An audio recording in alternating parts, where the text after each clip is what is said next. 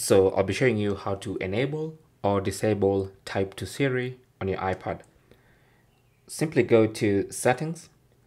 On the main settings page, go to Accessibility, tap on that, and then under Accessibility, scroll down to Siri, tap on that, and then you should see the option Type to Siri. And this is where you can enable that option and disable it. Okay, this is where you enable and disable Type to Siri.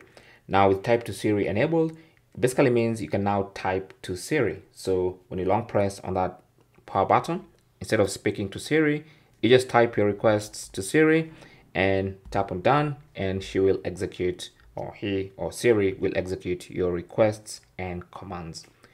And that is basically how to turn that on and turn that off.